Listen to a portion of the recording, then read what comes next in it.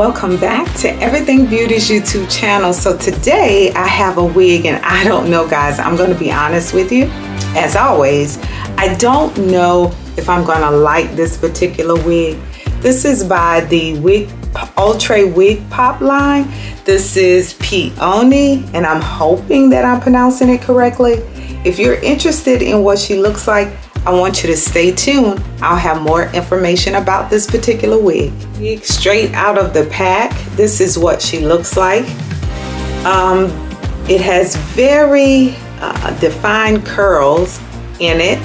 And let's flip her inside out. The construction cap, we flipped her inside out. She does have a comb at the nape of the wig, and it does offer combs on the right and left side of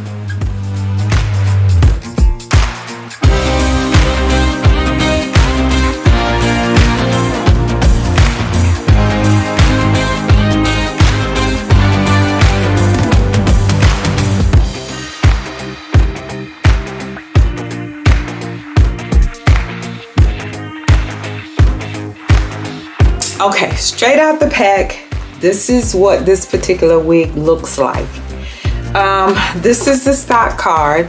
We're going to pick her out and see if we can make her look halfway decent.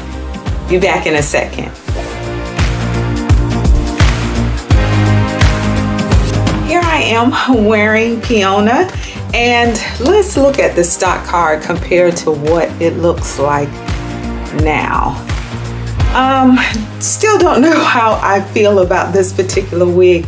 It is a full synthetic wig, so when you put it on, you can pick it out just a little bit, and that's what I did. I did use a pick, excuse me, and I also used my fingertips just to kind of shape it a little bit. Still don't know if I like it.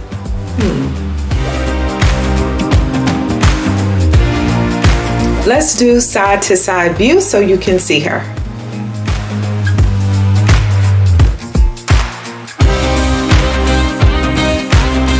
The curls are actually beautiful in this particular wig. I'm going to come up close so you can see the color. This is the ginger brown.